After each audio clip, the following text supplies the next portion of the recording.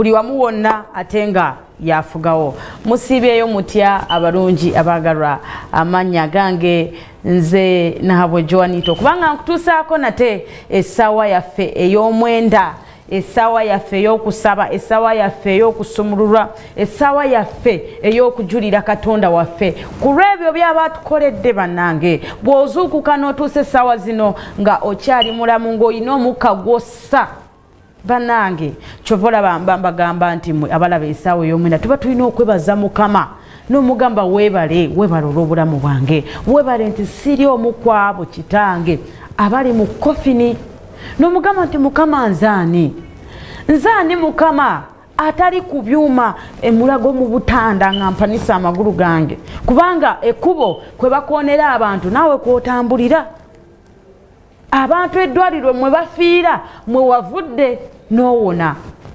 bannange tulina okwebaza Mukama tulina okumugulumiza ne bw'oba tokoze ki naye ate osobola okukota ku mutima gwo nomugamba weebale wano sandiyiseewo n'amaanyi gange wano sandiyiseewo na bulungi bwange wano sandiyiseewo na ssente zange wano sandiyiseewo na bugagga bwewaffe wabula kisaakyo kyekimpisizaawo wabula kwagala kwe kumpisizaawo bannange tulina okwebaza Mukama era oba oli usaidi ki oba ondabira abandabira ku YouTube nsooka okwebaza abantu abandabira ku YouTube abandabira mu nsi z'ewabweru abandabira e South Africa, Sweden, abandabira Emirates, China n'amawanga amalala.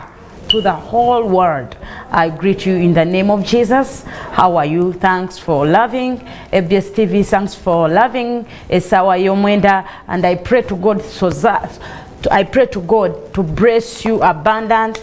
You get a blessing, get money, get riches in the name of Jesus. Keep liking and sharing. The God, my Lord, will bless you. Abono gemaje gaffe agatulabira ate ku YouTube channel yaffe, it's FBS TV official. Awo bondaba ku YouTube yoba oli mu taxi oba oli ku mulimu gwo naye nga gwe ogamba TV yange sigirina njireka waka, osobola okukwata smartphone yo nobanga olaba essaawa yaffe ey'omwenda. Waliwo ate abandabira mu nsi za Sudan, Rwanda, Burundi, Kigali eyo mu tawuni wakati, ensi zonna eyo mu nsalo ze Congo awo n'abandabira ate mu myalo egy'enjawulo. Nammwe seerabidde kubabuuzaako bamikwano era njagala buli alaba essaawa ey'omwenda, nze nina omukisa gwe mbasabirira, buli alaba essaawa ey'omwenda tolibeera mu abo abalemereddwa, tolibeera mu abo be bagamba nti bano baalemwa ensi bafiirizibwa. Ekyo kyosooka okijje mu bulamu bw'obanga olaba essaawa ey'omwenda. Mbeebaza nnyo abantu ababaddewo ejjo mu saavisi yaffe eya ebifaananyi Musumba ngambye mbeebaze, mwebale mwajumbidde, mwabadde bangi. In fact kyaki yakubyeko n'entya n'okutendeka kyaki kyogamba yonna ebyaddala yakubyeko. So Musumba agambye mbebaze, mwebale kubeerawo, mwebale kwagala Katonda wammwe, mwebale butamukoowa, mwebale nnyo kyemwakoze era omukisa gwa Mukama gwe tuyinza obbagaliza gwokka buli andaba ku FBS TV gwe nga wabaddewo olunaku olweggulo. Ate kyengendo sooka okubajjukiza gwe andaba ku FBS TV leero lunaku lwakuna, ekyo kyo siyinza kibeerabiza. Counseling zaffe ez'omusumba Agustine abizaayo zo essaawa yonna ziyinza okubanga zigenda kutandika. Gwe akyali ewala, gwe akyandabira ndozo ogambye nti kansoke ndabeko ku kigambo kya Joani nga sinagenda mu counseling. No, yanguwako ojje mu counseling, osobola okukwata ekifo ky'omu maaso kuba wenviiridde wansi nga bantu bo bawerako bangi nga bangi. So yanguwa jangu n'ensigo yo. By the way, waliwo n'abalala abankubidde essimu ne bagamba nti Joani ffe tugenda kugira ddala olwokuna tusulewo, mugenda kusulawo okuva leero, musulewo leero enkya Friday night ya kugaba miti mukeereeko olunaku lw'enkya. Bwe kiba kisoboka ng'omanyi nti ova wala kati ng'abantu beewaffe, abantu abava e Rwanda, abantu b'e Rwanda banaye mwabandi badde mujja leero noba ne mulinnya leero ne mutuuka enkya nga bukyalibwa ku makya ne musobola okubanga mufuna ebifo ebyokumwanjo mbayise enkya kugaba miti enkya Friday night tosaanidde gisubwa at least weewole ne bwoba toyina tunda enkoko ojja okima omuti Musumayiga yabagambye nti omuti guno buli bwe gunaafulumya ettabi bwe guti buli bwe gunaafulumya ekikoola bwe kiti buli kikoola omuti gwe kinaafulumya n'emikisa bwe gyogenda olaba gwe jangu okima omuti ogusimba oba oba oli ku mpangisa oba okyapangisa guteeke ku lubalaza lwo buli kikoola ekinaafuluma ojja kukakasa ekigambo kya Katonda ekigambo ky'omusajja wa Katonda ate bwe tuviira ddala mu Friday night nze sagala ndabe muntu agamba nti nzirayo omanyi lwaki njagala musulewo olunaku olw'omukaaga osobole okukeera ku makya nnyo weewandiisa ofune empeta y'omulundi guno nayo ngenda ginnyonnyolako abasinga mulina abantu babakyawa obeera ku mulimo ne weebuuza lwaki ye bankyawa naye nga toyina kye wabakola wa ako tetukaagala nga gwe basosola kweganga wamera omwoyo gw'olutwe muntu gwe nga gwe bakukyawa awatali nsonga n'emu nga ne baba ogenze ku muzigo gw'oliko era okyali mupya naye era akantu ako kakulondoola otuuka tebakwagalirawo bapangisa banno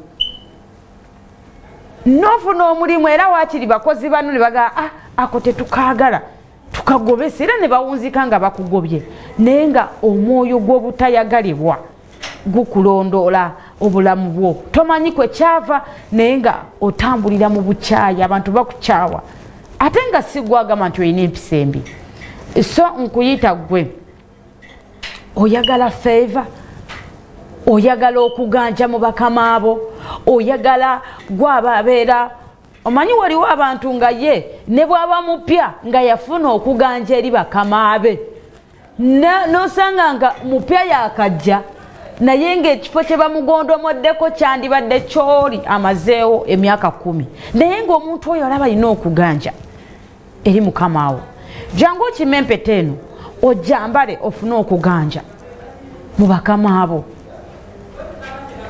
mu basirikale banno abasirikale nkoola n'abasirikale gwe oludde mu magye oludde mu bupoliisi bwo naye teri akujjukira naye buli ajja mupya osanga n'okusanga nga gwamutraininze gwamuyigiriza nti kola kino naye era nakusukkako eddaala ne bamusukkulumya nga gwokyali awo so empeta eyo mbakubiriza olina omwami wo takwagala oyagala akwagala olina gweoyagala akwagale oyagala jowanya naye nze temunkimira mpeta mbegayiridde nze temumpalula mbeke olina gweoyagala akwagale omwegomba naye toyina we mufuna jangu okima empeta eno ojambale ku lugalo lwoti ojja kutandika okukakasa amaanyi ga Mukama.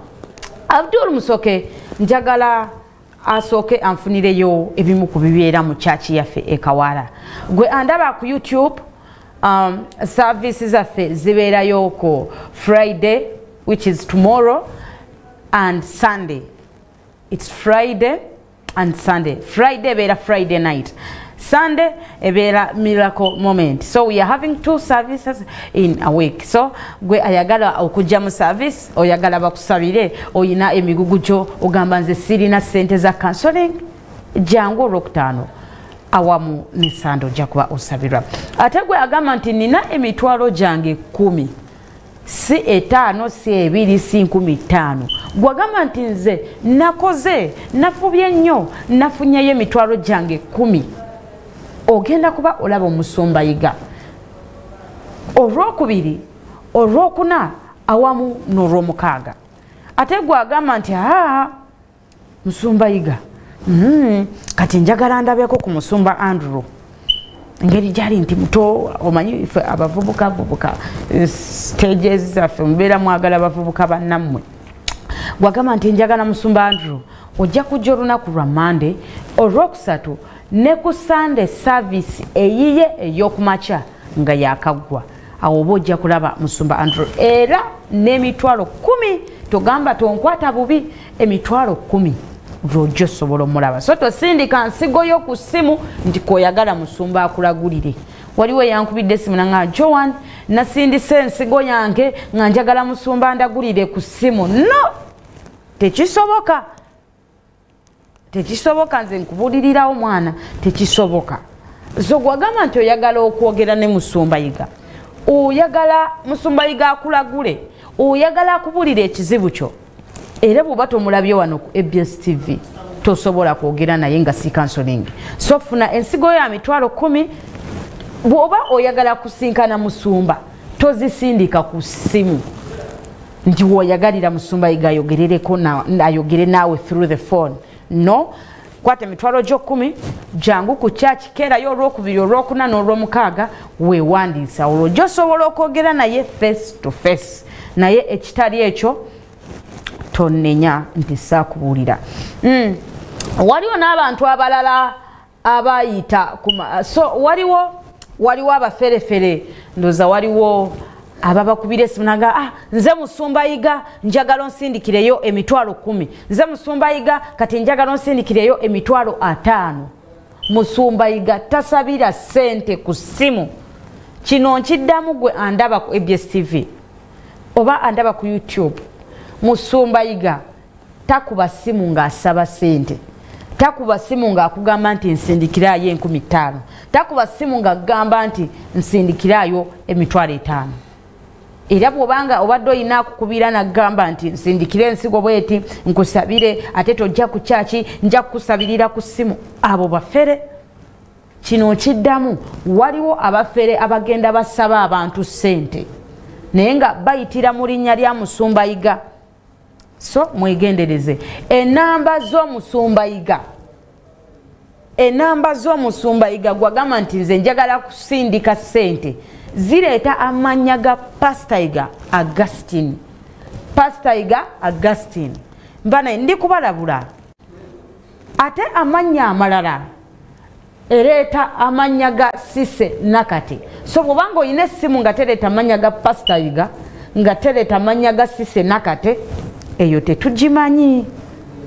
tetugimanyi naye nga kyenjagala mumanye omusumba waffe Yiga tasaba sente okuyitira ku ssimu ate takuba masimu tatera kukubira so mwegendereze era mubeere begendereza kino kiddamu Abdu obanga ofunye ebimu ku bibeera mu kyaki ojja kusooka ompeeyoko ate balabe kyekigenda mu maaso mu kyaki yaffe ya Revival Christian Church oba byamagero ki musumba Yiga byakoledde abantu balwadde ki abajja nga bakaaba ne baddayo ate nga basanyufu oba bantu ki abalina obuzito abajja Mukama n'abatikkula emigugu Yesu yebazibwe nkuyita jangu n'omugugugo jangu n'ebikusumbuwa totuula Abdu okifunye bakimpeeko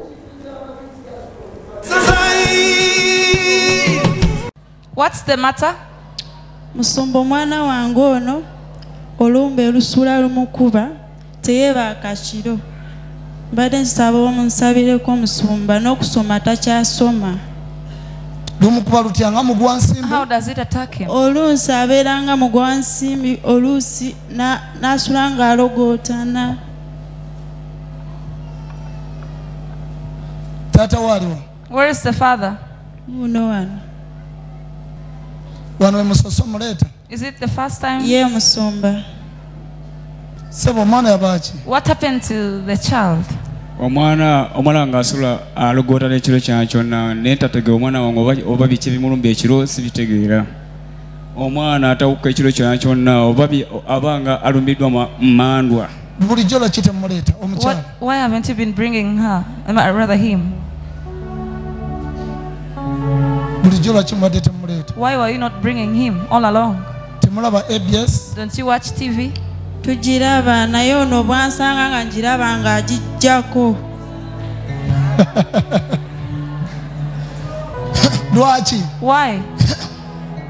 mbugwe byokola tebiriiyo ate kati wanaakola ki So what is he doing here? kati muleesa kakaseti byokola jebiri sebo lwaki tokkiriza Why don't you believe? Pastor iganza wale ebintu byetakirizamu nga ndaba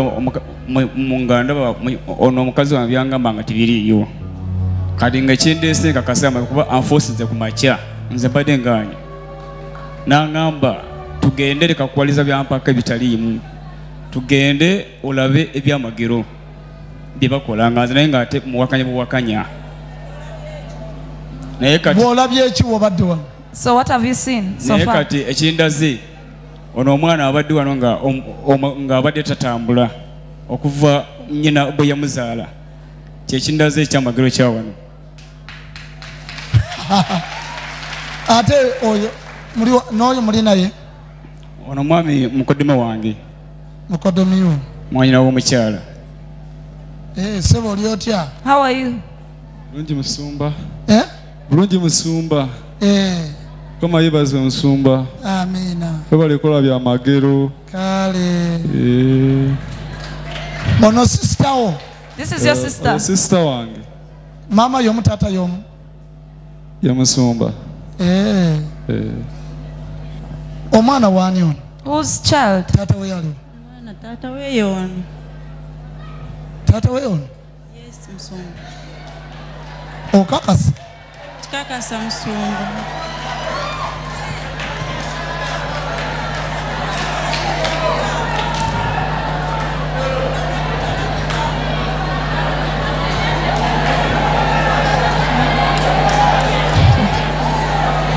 jangu wano Come.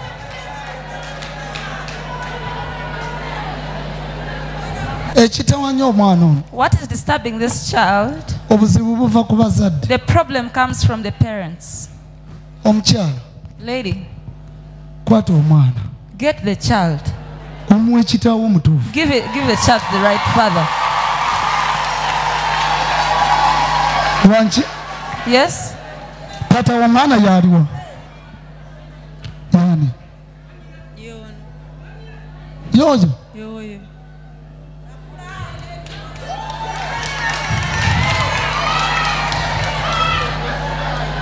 jangu wama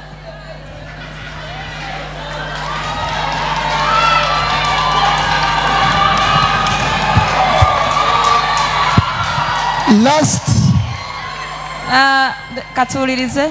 last week Wiiki ewedde on Wednesday lwali lwakusatu. tewaliiwo For you are not at home. waliwo oli nali siriiwo n'okusula twasulawo saasulawo Okay. omwana ku lwokusatu On Wednesday. walaba ani ayingira mu kisenge kya maama ekiro katuwulirize yogera nnyo walaba ani oli aliwa genda omukwateko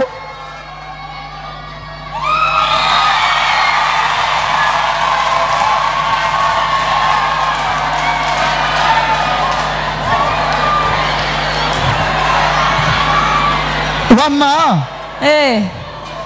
taata waba taliiwe waka When dad is not at home, ani asula ne maama who stays with mom in the room? genda omukwateko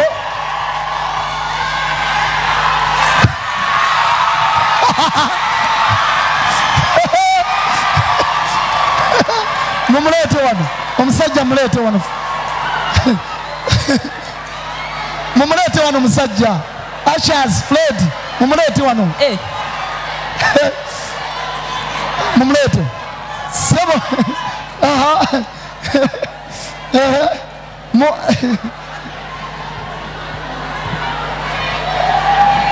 listen to me Muwulirize. sebo ntunulira Look at the pastor.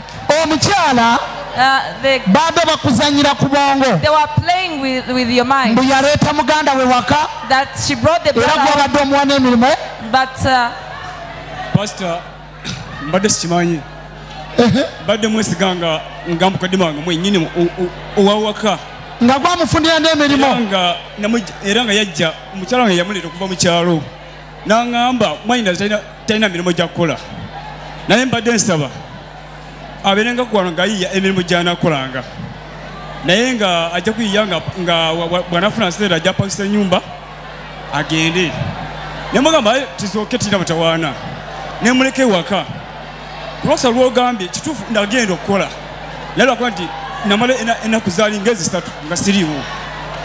Now listen to me. Omwana aliwa. Omwana jangu. Omwana ono si kitaawo. Oli ye kitaawo sebo omwana tabangako wo. Oyo si ye kitaawo.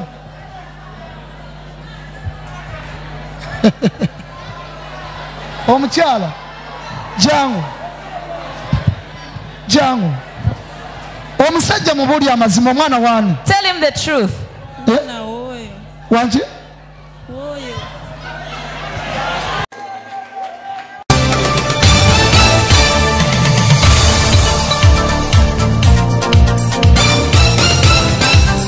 Oli mukulaba television ABS ekuumuza ebirowoozo. Hallelujah. Amen.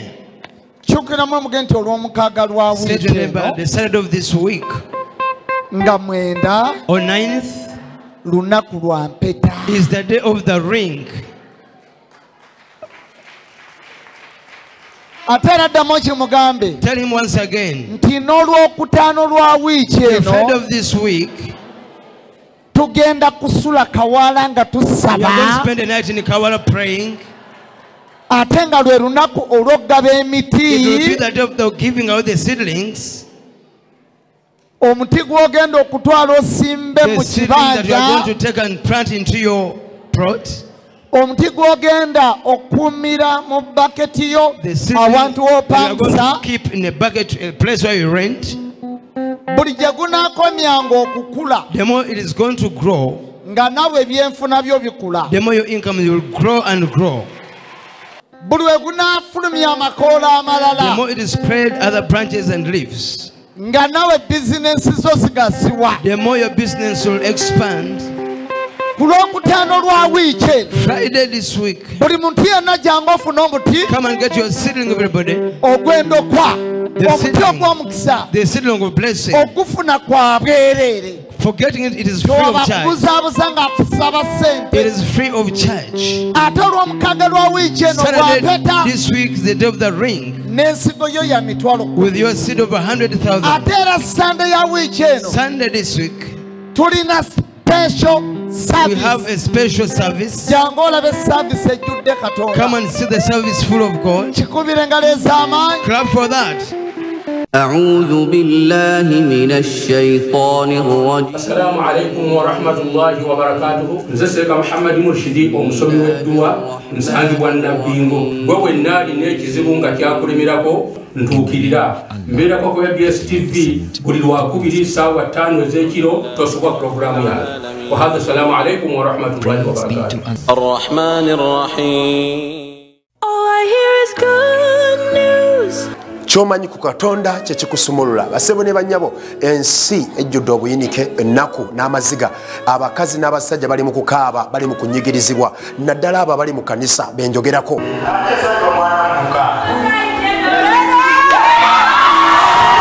Otambudde mu makanisa gonna naye nga tewali ansa.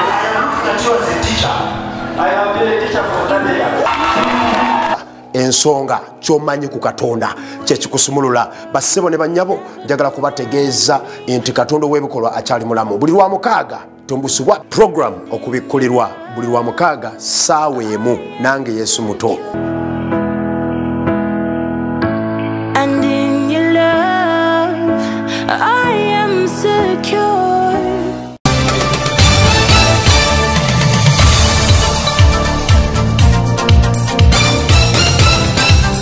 Oli mukulaba television ABS ekuumuza ebirowoozo.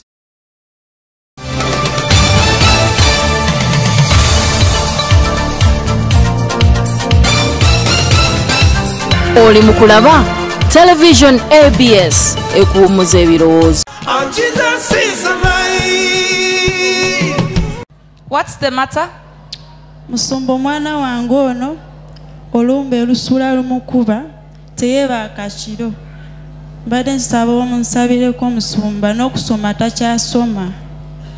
How does it attack him? oluusi abeeranga mugwa nsimbi oluusi n'asula ng'alogootana.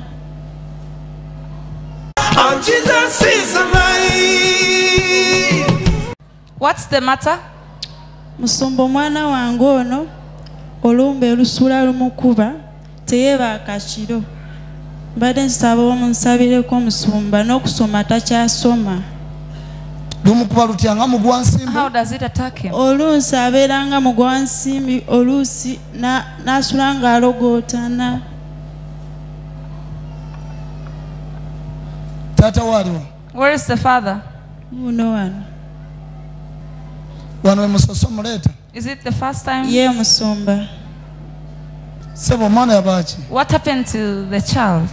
omwana ng'asula alogoota n'ekiro kyonna naye ntategeera omwana wange oba biki ebimulumba ekiro sibitegeera. Omwana atawuka ekiro kyonna oba abanga alumbiddwa mmandwa. Bulijjo lwaki temuleeta omukyala? Why haven't you been bringing her? Rather him. Bulijjo lwaki mubadde temuleeta? Why were you not bringing him all along? Temulaba ABS? Don't you watch TV? Tugiraba naye ono bwansanga nga ngiraba ng'agijjako. Lwaki? Why? Mbugwe byokola tebiriiyo. Ate kati wano akola ki? So what is he doing here? Kati muleesa akakaseti byokola gye ebiri. Sebo lwaki tokkiriza? Why don't you believe? Pastor yiganza waliwo ebintu byetakkirizaamu nga ndaba ono omukazi wange byangamba nga tibiriiyo kati nga kindeese nkakasama kuba anfosinze ku makya nze mbadde nganya n'aŋŋamba tugende leka kuwaliza byampaka ebitaliimu tugende olabe ebyamagero bye bakola nga nze naye ng'ate muwakanya buwakanya naye kati bw'olabye eki w'obadde wano? So what have you seen so naye far? kati ekindaze ono omwana abadde wano nga abadde tatambula okuva nnyina bwe yamuzaala kyekindaze ekyamagero kya wano. Ate oyo n'oyo muli naye? Ono mwami mukodome wange. Mukodomi wo? Mwanyina w'omukyala. Sebo oli otya? How are you? Bulungi Musumba. Bulungi Musumba. Kama yebaze Musumba. Amina. Webale kola bya magero. Kale. Ono sister wo? This is your sister. Sister wange. Mama yomu tata yomu? Ya Musumba. Omwana wani ono? Whose child? Tata we yaliwo? Omwana tata we yono. Tata we ono? Yes Musumba. Okakasa? Kikakasa Musumba.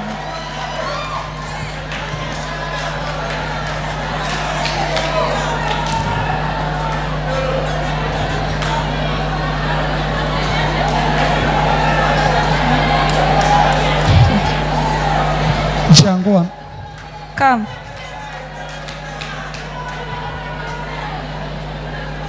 Ekitawanya omwana ono? What is disturbing this child? Obuzibu buva ku bazadde. The problem comes from the parents. Omukyala. Lady. Kwata omwana. Get the child. Omuwa ekitaawo omutuufu. Give the child to the right father. Lwanki? Yes? Tata wa mwana yaliwa? Nani? Yoyo? Yoyo.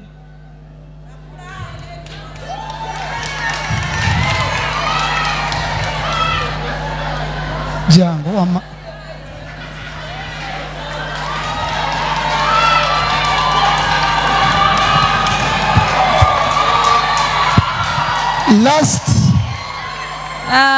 Katulirize. Last week. Which ewedde. On Wednesday. Lwali lwakusatu. Tewaliwo. For you are not at home. Waliwo oli? Nali siriiwo. N'okusula tuwasulawo? Saasulawo. Okay. Omwana ku Lwokusatu. On Wednesday. Walaba ani ayingira mu kisenge kya maama ekiro?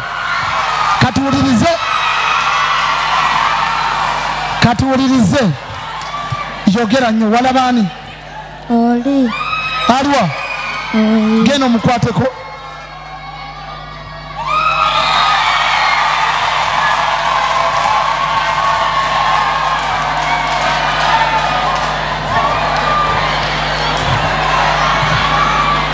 Wama. Hey. Tata wabataliwe waka. When dad is not at home, ani asula ne mama. Who stays with mommy in the room? Geno mukwateko.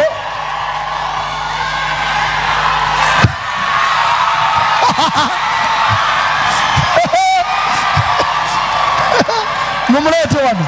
Omusajja mulete wano. Mumulete wano musajja. Ashas Fred. Mumulete wano. Eh. Mumulete. Sebo. Aha.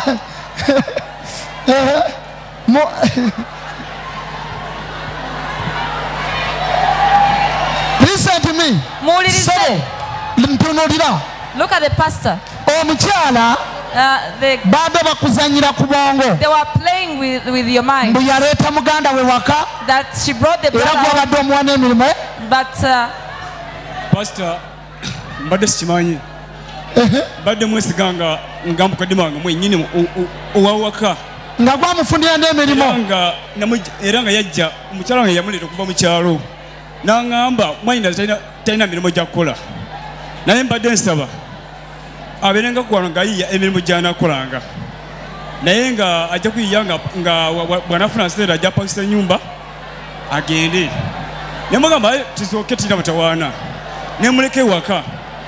Kulwasa lw'ogambye kituufu ndagenda okukola. Naye lwakuba nti namala ennaku zaali ngezi 3 nga siriiwo. Now listen to me. Omwana aliwa. Omwana jangu.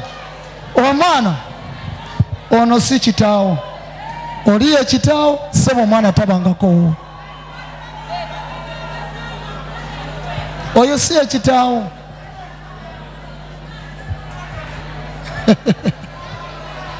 Omukyala jangu. Jangu. Omusajja mubuli amazima omwana wani. Tell him the truth. Wanje?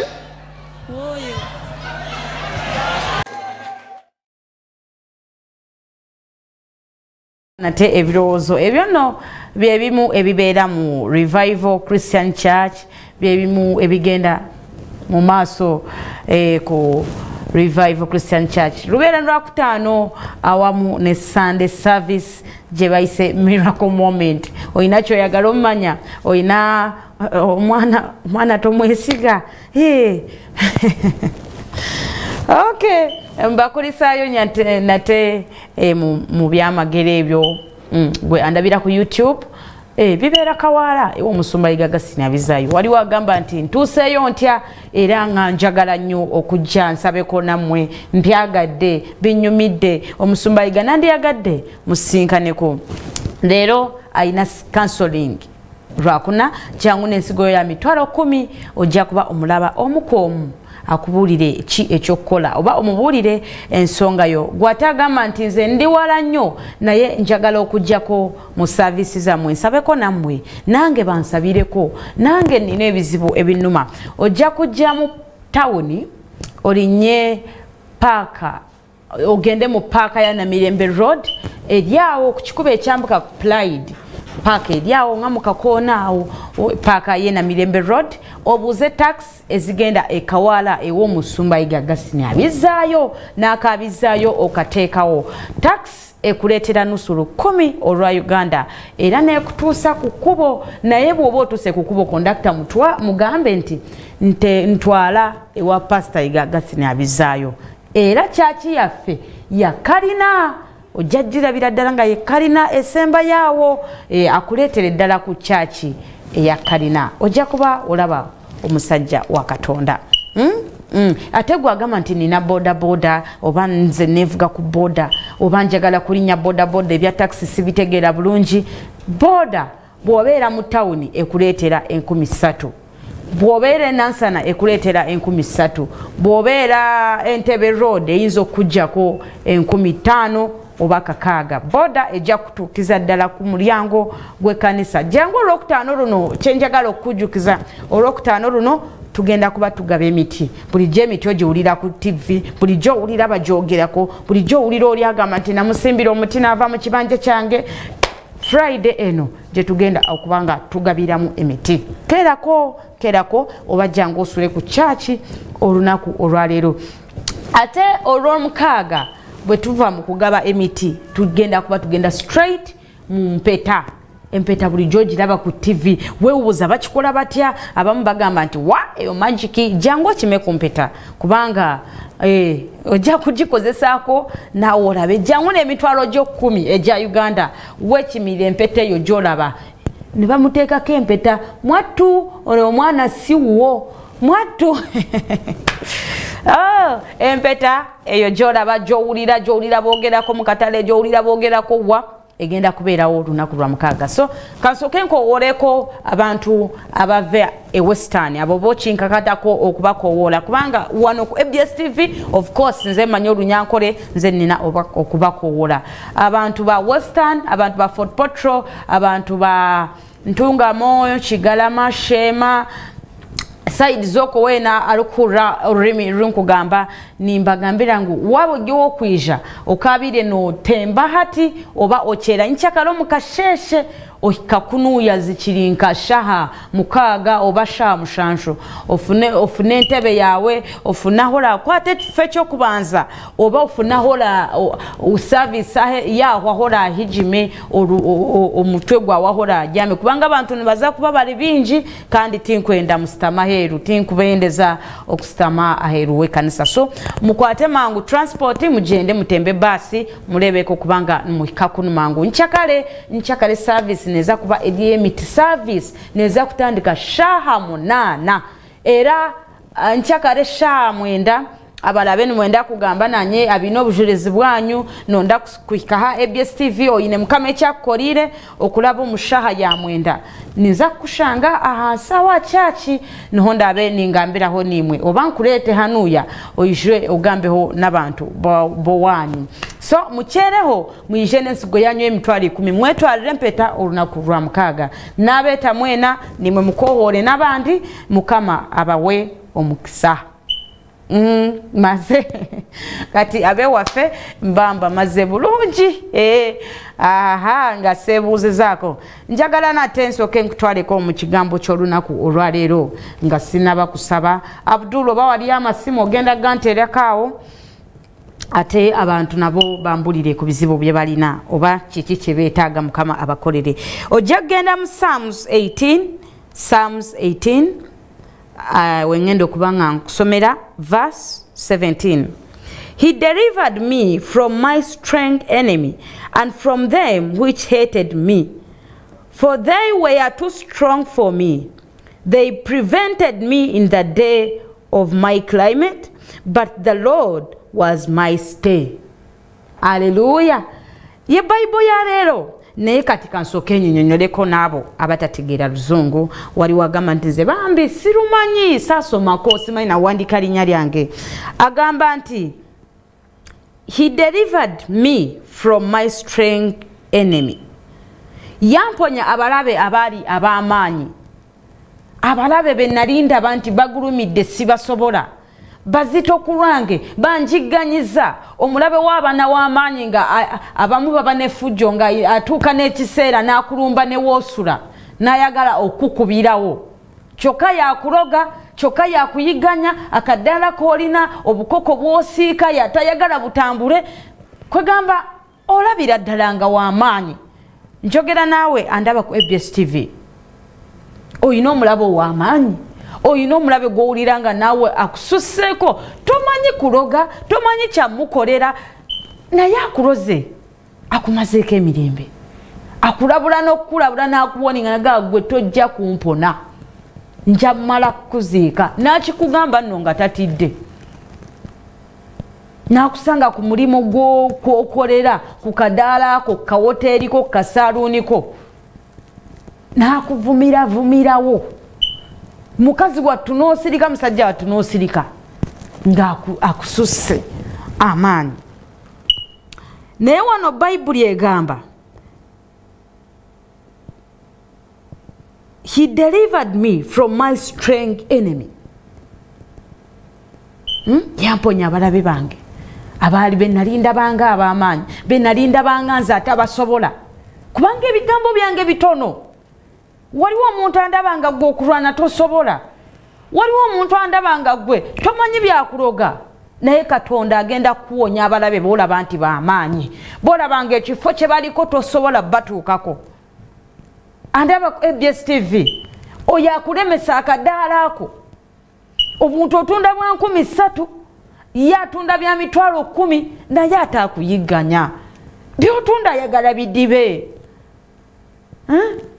Baana ba Katonda, njagala Katonda abataasa okuva ku abo abalabe be mulabanga ab'amaanyi abakuwewengera ati tewetaaga kuloganga ye bw'aloga, tomulumba ku mudaala gwe naawe kuyomba naye. Naye njagala Katonda abakutaase boolabanga ab'amaanyi abo abaali bakukyawa oli ajja n'okujja n'agamba nti nze akakawala sikaagala, naye singa kakimanyi nti sikaagala waliwo babyogera naffe babitugamba n'obasanga bali gurupu n'abagamba mbabuulire ebyaddala akakawala kantama, naye nga tolina kyewamukola tewamulya zaamaanya. Abamu babeera n'abakwano bammwe nga yali mukwano gwo.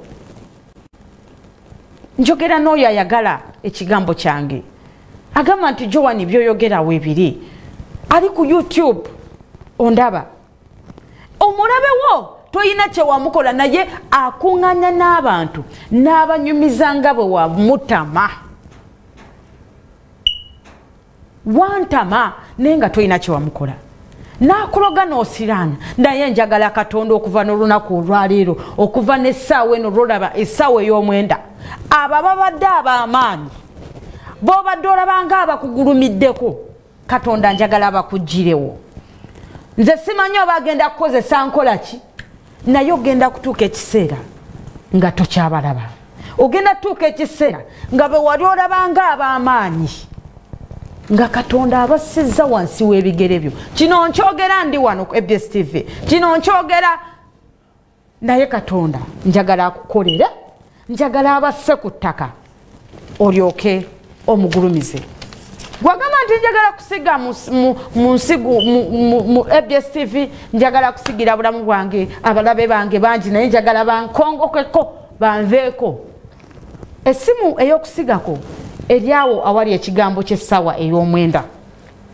Bantu ba Katonda musigire obulamu bwammwe. Olaba abalabe bammwe basula mu masabo, buli kye bamutuma kyatwala, ne bamutuma olugoye lwo najja n'alubba ne kuwaya nga tatidde, najja n'akugulako ekintu n'afuna change ava mu ngalo zo n'azitwala mu ssabo. Naye naawe ky'oba onkolera, nze njagala kubataasa, njagala Katonda abasumulule. Ky'oba onkolera weewaawo oli muvubuka oyina empaka, weewaawo tonjagala bye njogera, naye bambi ku lw'obulamu bwo, ku lwa future yo, kwata ensigo siga ku lw'obulamu bwo, sigira abalabe bo naawe basigire Katonda abakuggyeko. Essimu ziri awo, waliwo ekigambo essaawa ey'omwenda, naye amasimu ago galeeta amannya abiri, Sise Nakate awamu ne Pastor Yiga. Bwe baterese mannya ago nyamba tosindika, bwe baterese mannya ga Pastor Yiga oba Sise Nakate tosindika, bireke. Ate gwagamba nti EBS TV njifunyemu omukisa, njagala Joan abuulire enjiri, njagala Musumba Yiga ayongere okutubuulira enjiri, leka EBS TV ebeerewo. Waliwo awo ekigambo to support EBS TV, enamba esembyayo 47. Nyamba onsindikireko ensigo zo kyoyagala. Nja kuba nkusoma ku lupapula luno, naye olw'obudde sisobodde kubasoma abasindise olunaku lw'eggulo, naye Musumba Yiga wanaatuukira wano mu kiki olifa teweerabidde wa leero ajja kubasoma. Mukama njagala abawonya abalabe bammwe, njagala golaba nti akusukkulumyeko eyakulemya akadaala ako. Maama muzeeyi ondaba ku ssaawa yaffe ey'omwenda kwolinza wanga Joan sigenda ku mudaala gwange nga tonnansabira mukisa. Maama muzeeyi buli andaba olina ky'otunda, ogenda kutunda mmere, kati essaawa zino njagala olaba omukono gwa Mukama. Abalabe bo njagala batandike okwesonyiwa oba bafune ebizibu boni bokka na bokka batandike okwekuba ate gwe ng'ogenda mu maaso. Ekyo njagala okirabeko n'amaaso go, njagala kituukirire. Bye wali olaba nti tobisobola babikulemesa bijja kukomawo mu bulamu bwo. Olyoke ojulire Mukama omwebaza omugambe nti neeyanziza. Njagala omukono gwa Mukama gutambule naawe agenda okukola, naawe ali ku mulimo. Njagala olabe ekisa kya Mukama. Abawa omukisa nja kubalaba olunaku lw'enkya.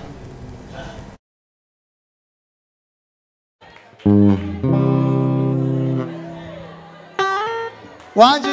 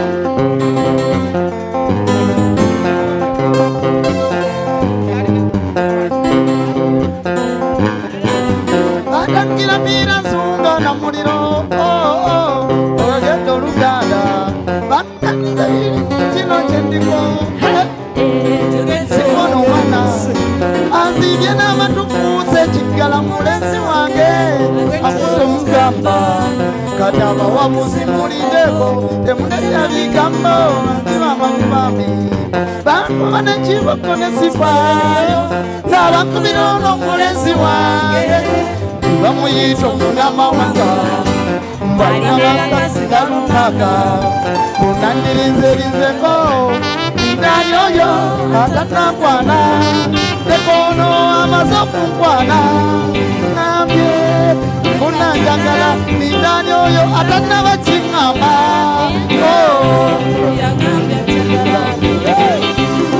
tokugamba